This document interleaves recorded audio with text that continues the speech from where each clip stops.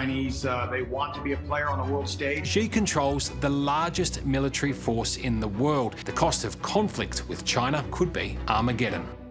As the conflict between Israel and Hamas intensifies, China has made a bold move to show its support for Palestine and to position itself strategically in the region. Of course, China is looking to protect its interest in the Middle East, and it knows that it'd have to increase its military presence in the area in order to stand a chance. And this is exactly what China is doing. Join us as we discuss how and why China is positioning its warships near Israel. The Middle East has been a hotspot for geopolitical tensions and conflicts for decades. The U.S. and China, as two of the world's major powers, have both been involved in the region for various reasons. However, in the wake of the recent violence that erupted in the region, China has been increasing its naval presence and activities in the area. The Chinese Ministry of Defense announced that the 44th Naval Escort Task Force has been performing regular missions in the region since May this year. The task force consists of 3 warships, Zibo, Jingzhou, and Quangdaohu. These ships have been escorting civilian vessels, conducting anti-piracy operations, and enhancing cooperation with regional navies. One of the recent examples of such cooperation was a joint exercise with the Omani Navy during a visit to Oman. The exercise involved communication, formation, and maneuvering drills, as well as a friendly basketball match between the sailors of both countries. After leaving Oman, the Chinese Naval Task Force sailed to Kuwait, where they arrived on October 18th for a 5-day goodwill visit. They were greeted by a large crowd of Kuwaiti military officials, Chinese embassy staff, and overseas Chinese at the Shuwaikh port. The visit aimed to strengthen the friendship and mutual trust between China and Kuwait, as well as to showcase the achievements and capabilities of the Chinese Navy. The visit to Kuwait was the first by a Chinese naval task force since the establishment of diplomatic relations between the two countries in 1971.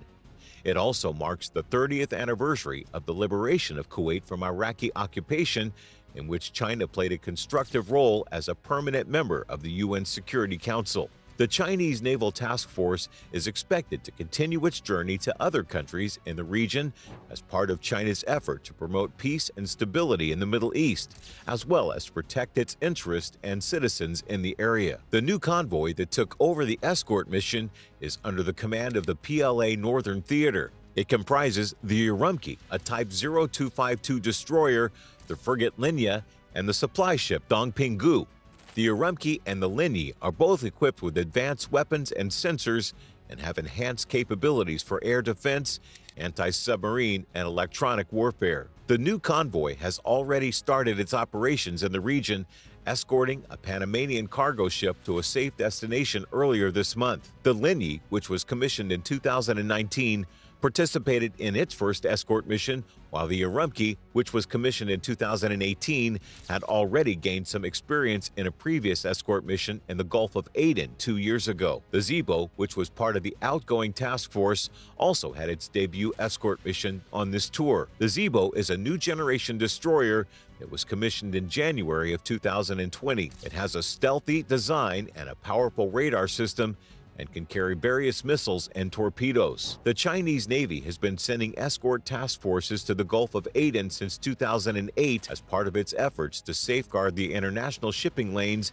and contribute to global maritime security. The Chinese Navy has also been expanding its presence and influence in other regions such as the Indian Ocean, the Mediterranean Sea, and the Pacific Ocean. China's naval presence in the Middle East comes at a time when the United States is also increasing its military deployment there, raising the possibility of a confrontation. China has 6 warships operating in the Middle Eastern waters, according to a statement from the Chinese Ministry of Defense. These include the 44th and the 45th Naval Escort Task Force, which are responsible for escorting civilian vessels and conducting anti-piracy operations in the Gulf of Aden and the Red Sea. The task forces also conduct joint exercises and goodwill visits with some of the regional navies, such as Oman and Kuwait. The other 4 warships are part of the 39th Escort Task Force, which is on a long-distance voyage to the Mediterranean Sea. The task force consists of 2 Type 054A frigates, the Huanggang and the Yangzhou, and 2 Type 01 amphibious transport docks, the Kunlashang and the Changbaishan. The task force has visited several countries along the way, such as Egypt, Greece, and Turkey, and has participated in a multinational naval exercise hosted by Russia in the Black Sea. The United States, on the other hand, has also deployed a large number of warships to the region in response to the attacks on Israel on October 7, which was claimed by Iran-backed militias. The attack triggered a series of retaliatory strikes by Israel, which escalated the situation in the region. The United States sent its most advanced carrier, the USS Gerald R. Ford, and its associated battle group to the eastern Mediterranean to support Israel and deter further attacks. The USS Dwight D. Eisenhower Carrier Strike Group is also on its way to the region to join the USS Harry S. Truman Carrier Strike Group, which is already operating in the Arabian Sea. The Pentagon also announced the deployment of an additional command ship, the USS Mount Whitney, to the eastern Mediterranean to coordinate the naval operations and provide command and control capabilities. The USS Mount Whitney is the flagship of the U.S. 6th Fleet, which oversees the naval forces in Europe and Africa. The United States also demonstrated its anti-missile and anti-drone capabilities in the region by successfully intercepting and neutralizing multiple Houthi missiles and unmanned aerial vehicles in the Red Sea on October 19th.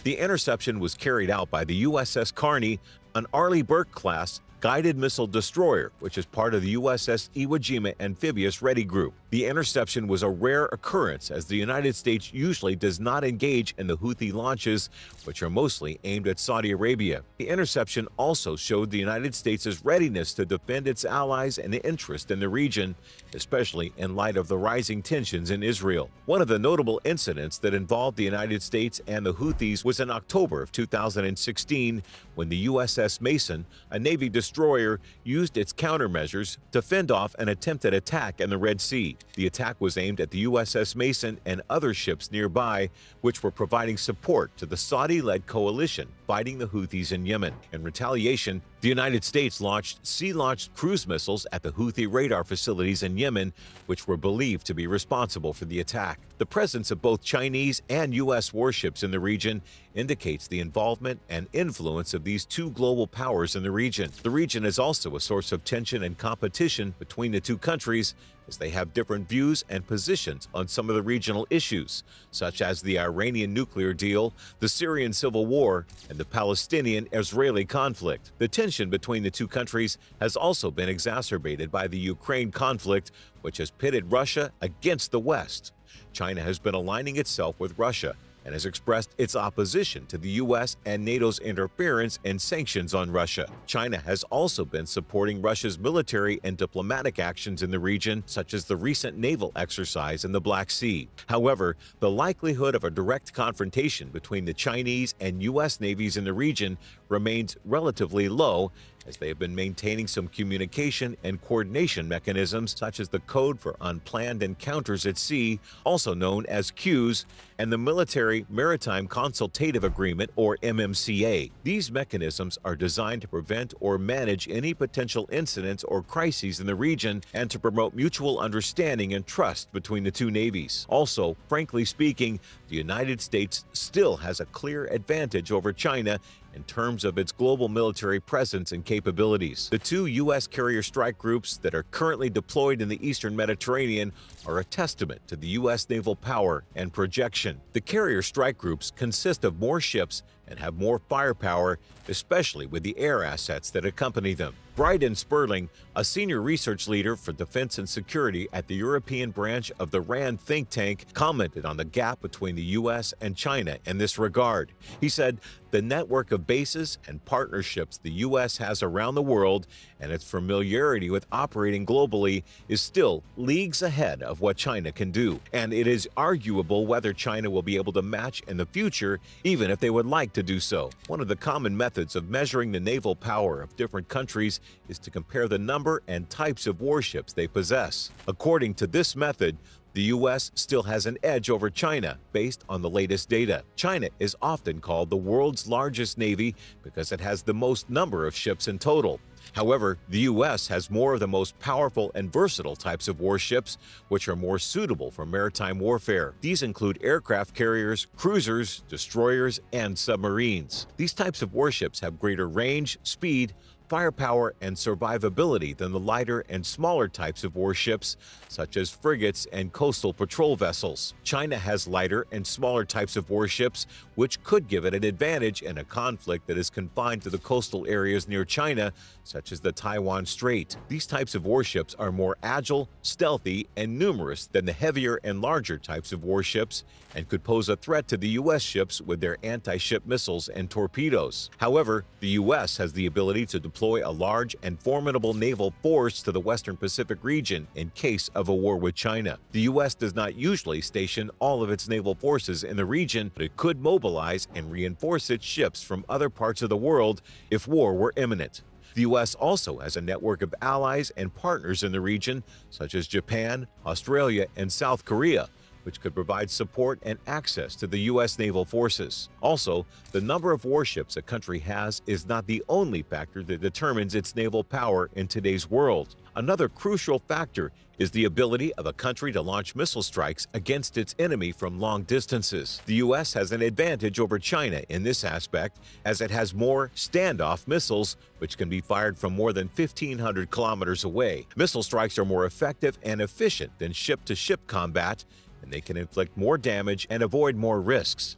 Therefore, the number of weapons platforms, which are any structures from which weapons can be deployed, such as ships, is less important than the number of missiles that can be launched from various platforms against enemy targets. A U.S. think tank has estimated that if China started a war with Taiwan, the U.S. could launch more than 5,000 anti-ship missiles in the first 3 to 4 weeks of the conflict. These missiles could be launched from different platforms such as aircraft, submarines, surface ships, and land-based launchers. These missiles could target and destroy China's warships, especially the lighter and smaller ones, which are more vulnerable to missile attacks. The U.S. Navy also has superior cyber capabilities compared with the Chinese Navy. The U.S. Navy has a dedicated cyber force known as the 10th Fleet, which has more than 19,000 active and reserve personnel. The 10th Fleet has 26 active commands, 40 cyber mission force units, and 29 reserve commands around the world, which could be mobilized to strike China in the event of war. The 10th Fleet's mission would likely aim to disable, disrupt, and destroy the command and control and fighting effectiveness of the Chinese Navy by hacking into their networks, systems, and devices. The U.S. Navy's cyber force has proven its skills and abilities in previous conflicts, such as the Ukraine crisis in early 2022. The U.S. Navy's cyber personnel, alongside Ukrainian counterparts, successfully blocked what could have been crippling cyber attacks by Russia before its invasion of Ukraine. The cyber defense operation prevented Russia from disrupting Ukraine's power grid, communications, and military operations, and helped Ukraine to resist Russian aggression. What do you think about this? Let us know in the comments section.